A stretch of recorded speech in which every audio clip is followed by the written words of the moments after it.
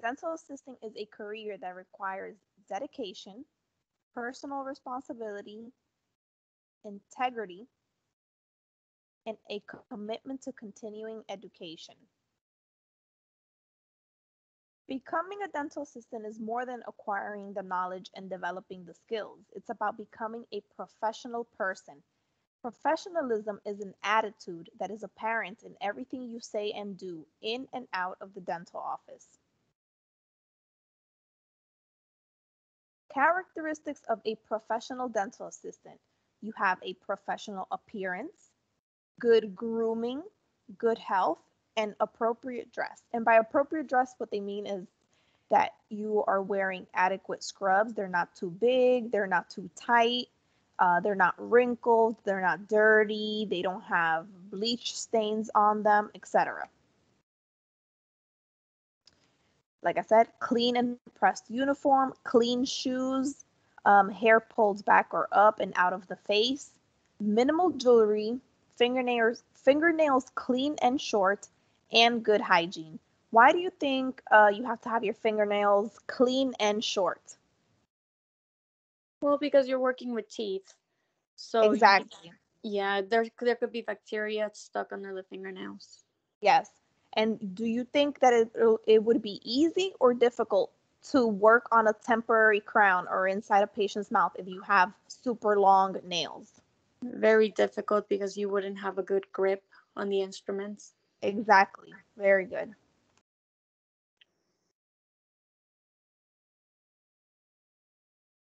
The professional dental assistant's attire.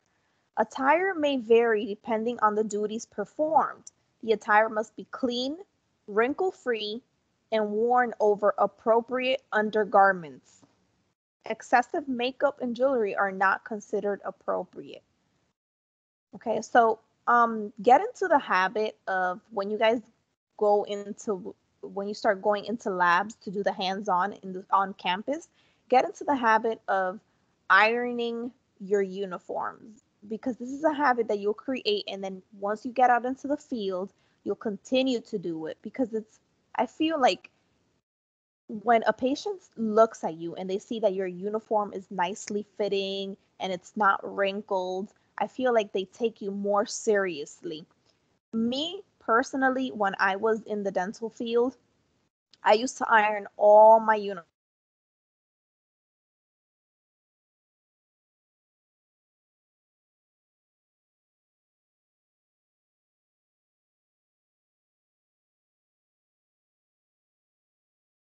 single day.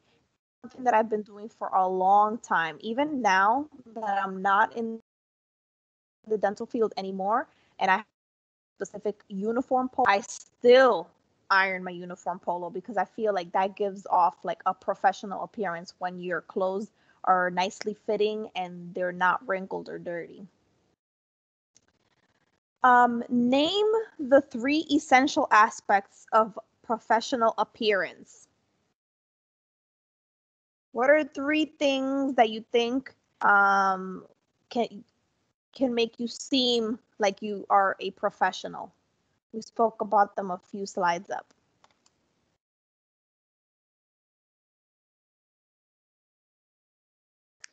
Oh, good grooming, good health, appropriate dress. Yes, good Mhm. job. Okay. Knowledge and skills. Ideally, dental assistants should have both front desk and chairside clinical skills because you never know when you're going to have to do front desk work. This is very convenient when a team member is absent from the office. Let's say you start working at a small practice, at a private practice where there's only maybe 4 or 5 employees. If somebody from the front desk is, let's say they have an emergency, they couldn't come in or they're out sick, it's very important and it's very beneficial to the team and to yourself that somebody from the back, a dental assistant, can actually do front desk work. Generally, dental assistants choose to stay in the position they prefer. So I've had friends that they have gone to school for dental assisting, and they started out as dental assistants, but eventually they moved over to being a front desk. They were assigned to be coordinators to the specialists because each specialist in the company where I used to work for, they travel from office to office. They don't stay in one particular office. So they take their whole team with them. They take all their assistants and their front desk coordinator with them. Teamwork. Together, everyone accomplishes more. And remember what they say, there is no I in team. Attitude. Patients, coworkers, and employers appreciate the dental assistant who has a good attitude. It is important for the dental assistant to show a willingness to get along by avoiding criticism of others, show appreciation for what others have done, and be willing to pitch in and help.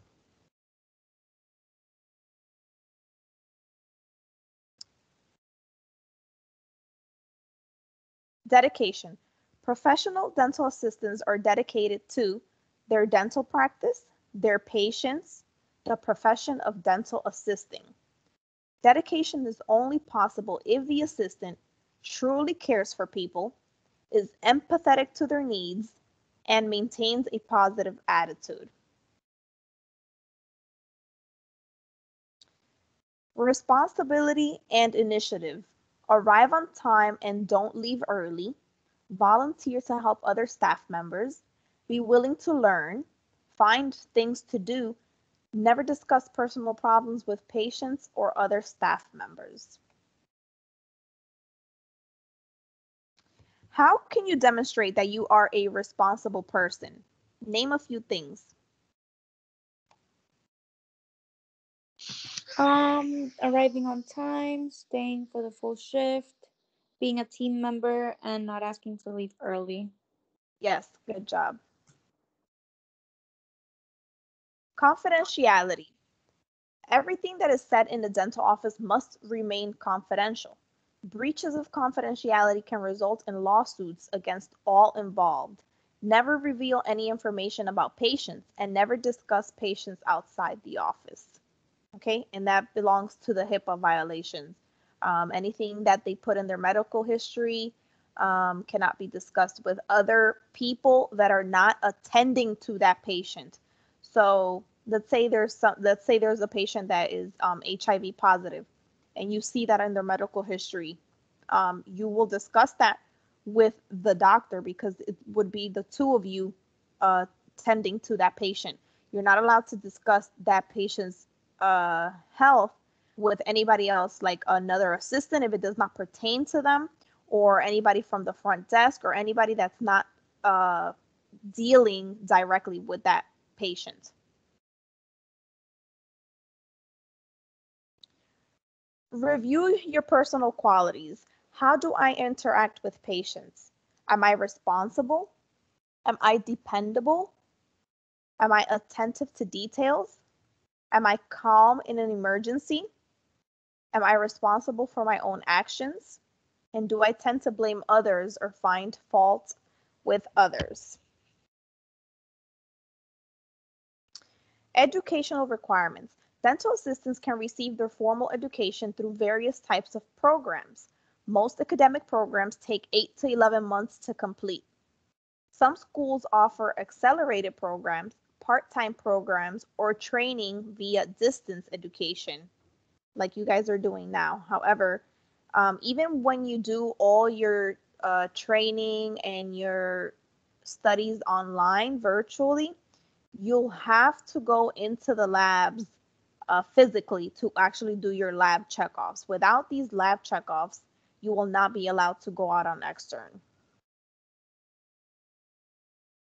So career opportunities, the types of practice settings, solo practices, which are mainly private, owned by one doctor, group practices, which is owned by different owners or by different, maybe 2 or 3 dentists, sorry. Specialty practice, which means that you can go into an office that only does ortho, which is braces, only does root canals, which is an endodontist, only does oral surgery, which is they do extractions, surgeries of the face and the jaw, etc. You can go into being an office manager, financial coordinators, scheduling coordinators, like I spoke before, like my friends went from being a dental assistant to a scheduling coordinator, which means they only take care of that specific doctor's schedule, patients, payments, claims, etc. Only for that particular doctor. Public health dentistry, you can also work for the health department, hospital dental clinics, and dental school clinics. Other career opportunities as a dental assistant also include insurance companies. You can sell insurance, dental insurance, and you go from office to office, talking with the doctors, with the office managers, letting them know what service you provide, the premiums, what you need to sign up, etc. Teaching dental assisting, like myself, I went from being a dental assistant to a dental instructor. Then I went back to dental assisting, and now I'm back teaching dental assisting. And also a dental product sales representative. So you'll see those a lot when you go out into the field. When you're working in an office, you'll see a lot of reps go into the offices, and they talk to the doctors and the office managers, and they give samples of different products that they're doing or something new that they're trying, or they want the doctors to buy. So they want the doctors to give out the samples to their patients to see how the patients react to that particular either toothpaste, floss, or a type of instrument, or etc. So salaries. Salaries depend primarily upon skills and ability and responsibility of the position. Can be influenced by geographical location of the place of employment. So let's say you work at a dental office in, let's say Kissimmee, because I live in Kissimmee. They might not pay you as much as an office that you are in Winter Park or in Dr. Phillips because of the geographical location. And salaries generally are equal to those of other health professionals with similar training and experience.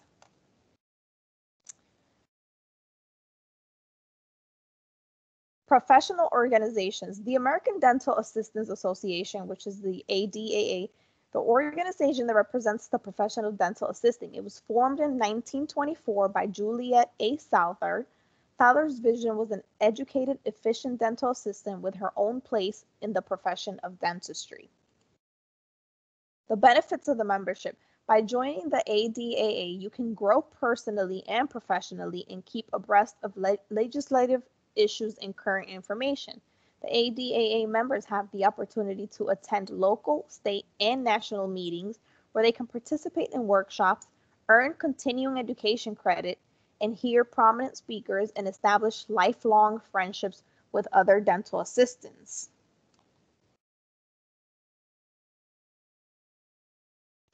The Dental Assisting National Board, which is also known as the DANBI. The DANBI is the agency responsible for testing dental assistants and issuing the credential of Certified Dental Assistant. To become a CDA, you must take and pass a written examination administered by the DANBI.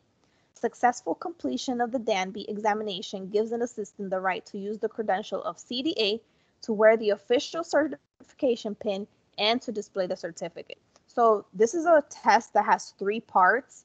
It has chair side, it has radiology, and it has, I think it's infection control. I'm not sure. I took it such a long time ago, but I did pass it, and it did give me my certification for CDA, and it's something that you use for a lifetime, as long as you continue to do your continuing education credits. It doesn't expire as long as you do that. And also, it looks good on your resume. If you go to look for a job, and let's say there's 2 people, yourself and somebody else, you have the same exact, let's say you went to the same exact school, you got the same exact GPA, you guys had the same training, you have the same years of experience, but one of you has a CDA. More than likely, the person that has the CDA will be hired over the other person, even though everything else is the same. The Danby offers 5 national certifications: the Certified Dental Assistant, the Certified Orthodontic Assistant, which is a test that mostly assistants that only do ortho or braces work with an orthodontist, take, National Entry Level Dental Assistant, Certified Preventative Functions Dental Assistant, and Certified Restorative Functions Dental Assistant. The most common ones that you'll see are the CDA and the COA. I have a question, Ms. Jo. Uh-huh. If I want to be a orthodontist assistant, so when I graduate and have my CDA, do I have to go back to school or do I just take the exam?